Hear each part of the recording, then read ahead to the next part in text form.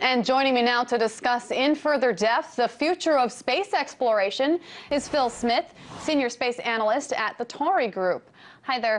Thank you so much for joining us. People are they were very upset at President Obama when he actually decided to end that space program, the shuttle program that is. It cost people jobs after all. But could it be argued that this was just a kick in the bum for the private industry and that's exactly what they needed to get going? That's absolutely right, Megan. Thanks for having me on. NASA has invested a fair sum on commercial cargo services, for instance, to the International Space Station, with the belief that doing so will save the taxpayers money. But that effort through SpaceX, for example, and Orbital Sciences Corporation, these companies employ people to do that kind of work. And as we see this year, both companies have started to launch their rockets toward the ISS. So there's definitely a lot going on, and there's also development on the crew side as well, and we expect those flights to begin around 2016 or so. Now, whenever scientists have explored places like the rainforest, for instance, they found a lot of room for profit in medicines and other developments that they've come upon. Is space the next big place for even bigger discoveries and huge profits? I mean, you're saying it's saving money, but could the government have even come in and taken some of this money? Well, to give you a sense of the size of the space industry worldwide, it's about $290 billion. That includes government budgets as well as commercial revenues. To give a sense of scale, the telecommunications industry is about $4 trillion.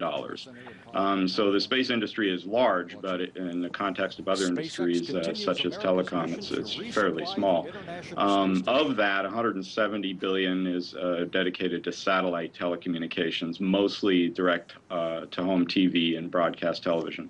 So a lot of people do think that there's some money to be made in space, and certainly satellite services have proved that.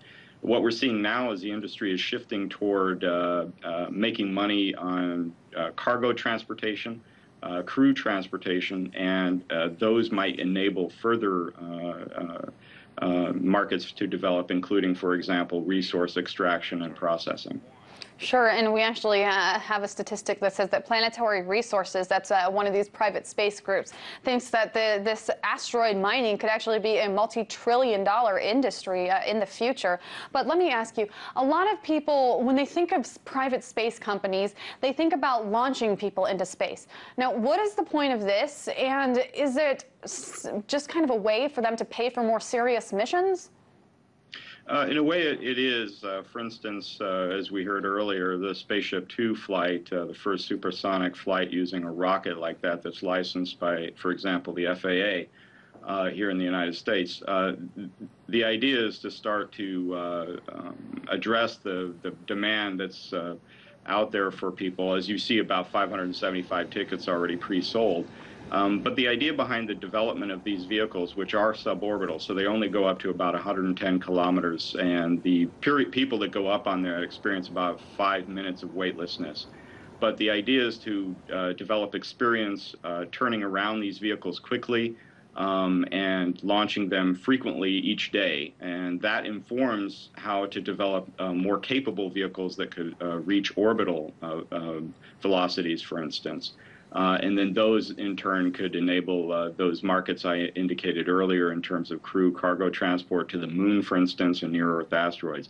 The resources that would be extracted up there, in part, would serve people on the ground here, but are also understood to help establish people who would start to settle in space, like on the moon and so forth. And as you said, obviously these private industries are learning a lot from these launches into suborbital space. And also NASA is potentially learning a lot. I know that NASA said last week that it would reward up to $125,000 to Accurate Astronautics for a software system that would actually allow a spacecraft to maneuver autonomously in close proximity to near-Earth asteroids. So it's not only going into private industry, this is also going back into NASA, right? The findings that these places are finding? Oh, that's absolutely right. In fact, that's a very good point you bring up. NASA's role is to explore. They do a lot of the high-cost, high-risk activity, and then the commercial you could think of is kind of doing the backfill. So, for instance, the commercial side of things is focusing in terms of orbital flight in launching satellites, of course, but also servicing the International Space Station, which is about 350 kilometers above our heads. NASA is going further. They're developing the Space Launch System, a very large rocket that rivals that was used to send humans to the moon. That vehicle will come online around 2018 to 2020. That vehicle will send cargo and people beyond low Earth orbit. So there's a lot of exciting things happening out there. There's also a lot of commercial flights that occur out of Russia, as well as Europe. So there's quite a bit of activity, and a lot of jobs as a result of that.